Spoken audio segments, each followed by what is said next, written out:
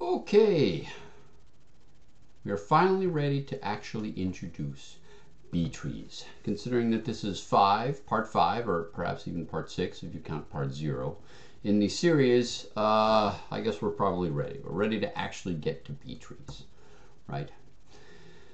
So we started with binary search trees. They're simple, but sometimes they're unbalanced. Next, we switched over to 2-3 trees, which are always balanced, though they're not quite as simple. Bottom-up 2-3-4 trees are almost exactly the same as 2-3 trees, but they'd allowed us to shift over to top-down 2-3-4 trees, and that gave us this sort of one-pass insertion and deletion, though we didn't actually see deletion. So, should we stop there? Should we look at 2-3-4-5 trees, or 2-3-4-5-6 trees, or, I don't know, 6 to 118 trees?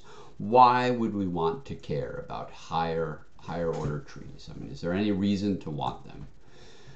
Well, that's kind of what Btrees are.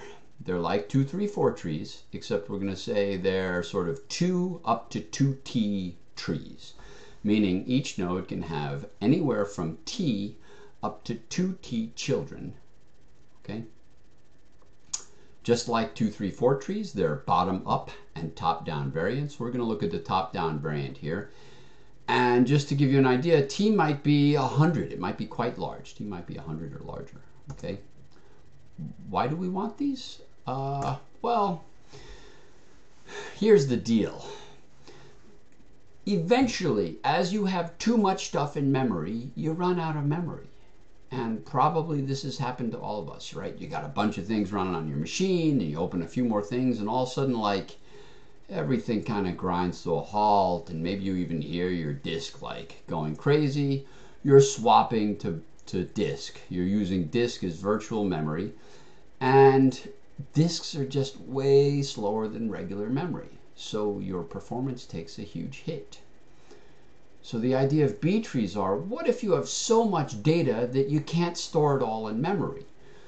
We're going to take a hit because we have stuff on disk, but can we sort of organize stuff on disk so that we don't take too bad of a hit?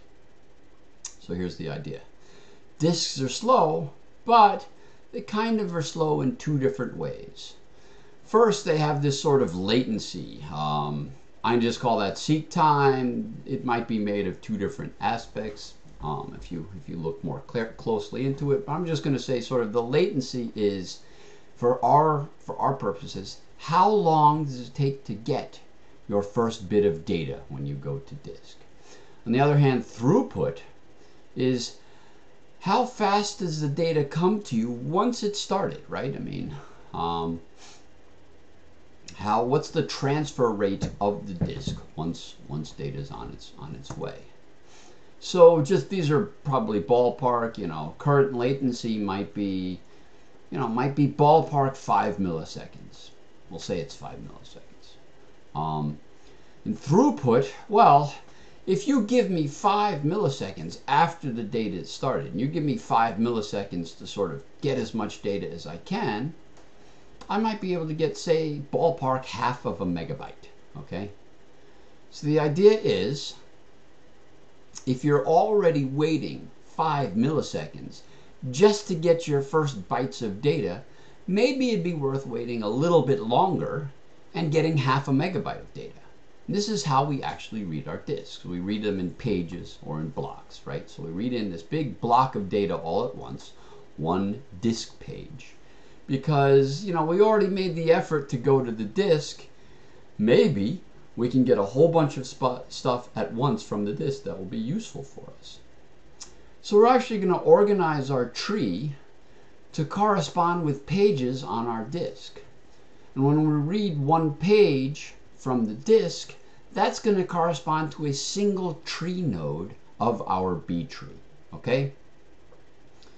So what degree do we choose? Well, it kind of depends on what things we're storing and what are the size of disk pages. What are the disk characteristics, okay? The next question is, if we read in 1,000 keys in some gigantic node at once, but you only look at 10 of them, is that good? Well, it actually is. I mean, you're reading 1,000 items instead of, say, 1.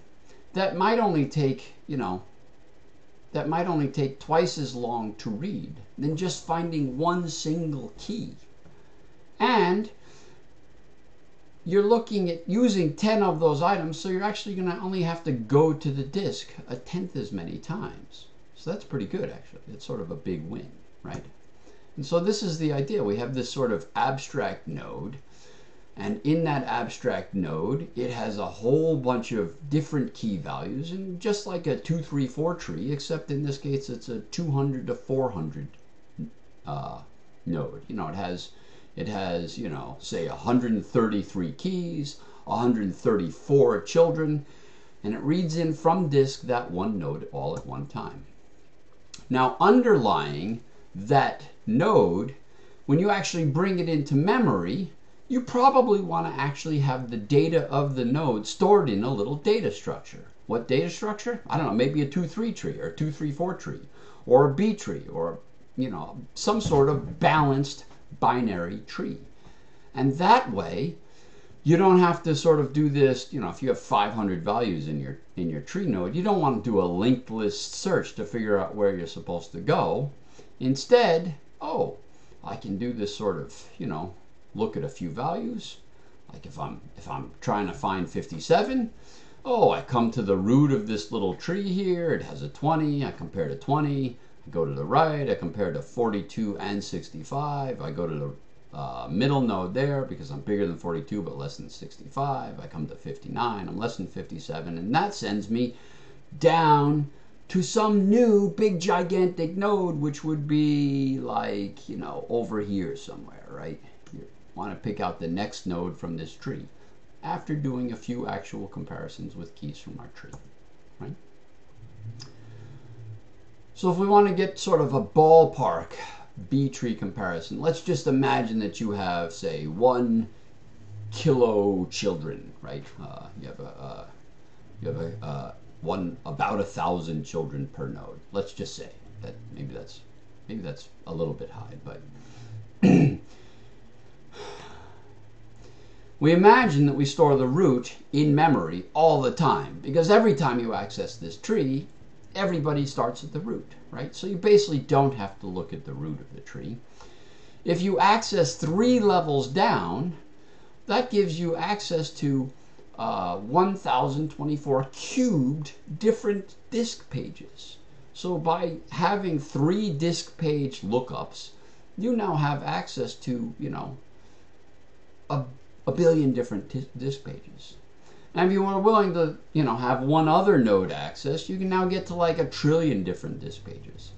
So you might have, say, 3 or 4 disk accesses instead of what might be 30 or 40 disk accesses were you to store this as, say, a balanced binary tree of some sort, right? You might be going 30 or 40 levels deep in your tree, in your binary tree, okay? If you have like 40 disk accesses at 5 milliseconds each, that's like 1/5 of a second. 1/5 of a second is noticeable, right? Google would be much less popular if you had to wait 1/5 of a second for a result, because let's be honest, who has that kind of time? All right, so I'll actually give the formal definition of a Btree in the next lecture, and thank you.